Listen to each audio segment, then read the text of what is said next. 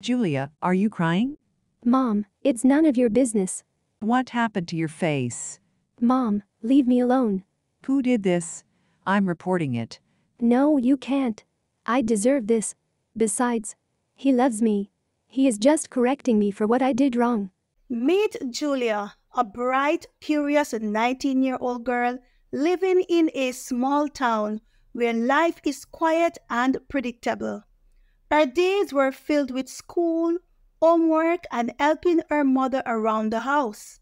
But like many young girls, Julia dreamed of adventure, romance, and a life beyond the boundaries of her hometown. One afternoon, as she walked home from school, she noticed a slick car parked by the side of the road.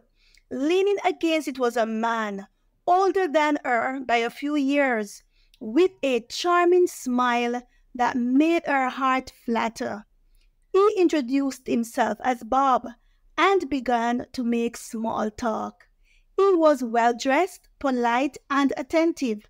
He spoke to her in a way that no one had ever done before. Over the next few weeks, Bob began to appear more frequently, offering to give Julia rides home, bringing her small gifts, and eventually taking her out to expensive restaurants, something she had never experienced before. He was everything she thought she wanted: handsome, generous, and attentive. When he handed her money, telling her it was just a little something for her to treat herself, she felt like she was living in a dream. One evening, Julia did not come home. Her mother called her cell phone but got no answer. She called Julia's friend and learned she had gone out with a young man.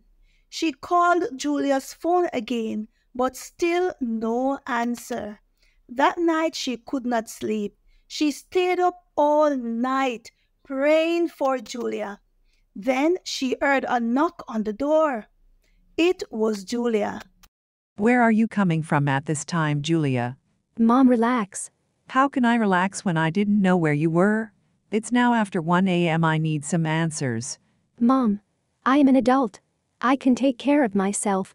What is the name of the young man you went out with? Where does he live? Have you met his parents? Why so many questions? Mom, I can take care of myself. I am a big girl. Julia, I don't want you to make the same mistakes I did. And I didn't. I am 19. At least I didn't have a child when I was 14. Julia's mother felt insulted. Her eyes filled with pain. She locked the door and finally went to sleep. The relationship between Julia and Bob strengthened.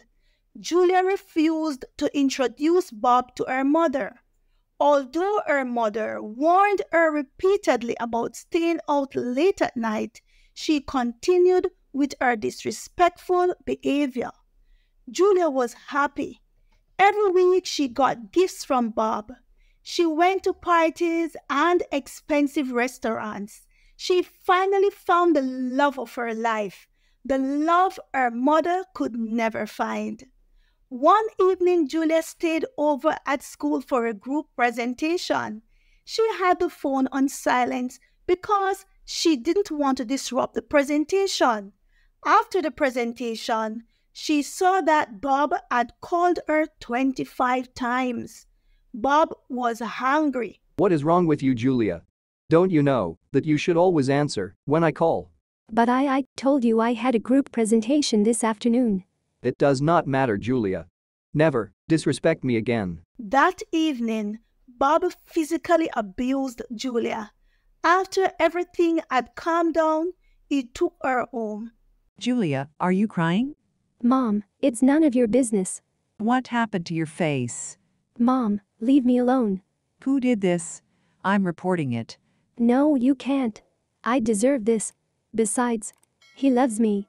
He is just correcting me for what I did wrong. Julia, he doesn't love you. Yes, he does. Bob is good to me. He's just upset, that's all. Julia was young and in love. She ignored the warning from her mother. She was convinced that Bob truly cared for her. During the following week, Bob gave her a promise ring and an elegant white dress. Julia was flattered, her face lit with smiles, as the man of her dreams assured her that he wouldn't lay his hands on her again. Julia's mother was shocked when Julia approached her. Mom, I'm moving out. Here is the money that you paid for my first year in college. Julia, where did you get this kind of money from? That's none of your business, Mom. Now I don't owe you anything. What am I going to tell your brother and sister? Tell them the truth, Mom. I moved out to live with Bob. So what about college, Julia? I don't need college anymore, Mom. I have Bob and I am carrying his child. What? Before you start with your scolding, he told me to move in with him. Julia, where are you going to live? Mom, stop worrying. I can take care of myself. Besides, Bob has promised to marry me. Julia, please give me your address. Goodbye, Mom. Julia. Julia's mother cried, but she had to face the fact that her daughter, whom she had when she was 14, had her own life to live and her own mistakes to make. Julia never calls and never visits her mother. The only time her mother hears from her is when she calls, and most of the time it is Bob who answers the phone. Julia could only talk for a minute or two, then Bob would end the conversation. Julia's mother prayed that God would change Bob's heart and make him the perfect husband that Julia seeks. Julia was always in and out of the hospital due to the constant physical abuse from Bob. Bob didn't care that Julia was pregnant. Anytime he got upset, he would deal with her just the same, and afterwards he would apologize and make it up with gifts and lovely presents. One day, Bob came home from work, but Julia was not home. She was in an advanced state of her pregnancy. Bob called her and she told him that she was visiting her college friend. Bob went there and saw Julia talking with her girlfriend. He also saw a young man standing in the kitchen. The young man brought a cup of fruit juice to Julia, and immediately Bob got angry. He thought that the young man was Julia's new lover. He kicked the juice out of Julia's hand and started hitting her until she fell to the ground. The young man intervened, but he was no match to the high-tempered, infuriated Bob. Bob was out of control. Although Julia was lying on the ground helpless, he continued inflicting wounds to her body. He stopped and looked at Julia's motionless body. Without thinking, he quickly dragged her into the car and sped away. Julia's friend immediately called her mother and told her about the incident. They reported the matter to the relevant authorities. A search went out to find Julia and Bob, but it was unsuccessful. A search was made of the apartment where they lived, but it was vacant. The search was called off after a month because nobody knew the whereabouts of Bob or Julia. Julia's mother cried.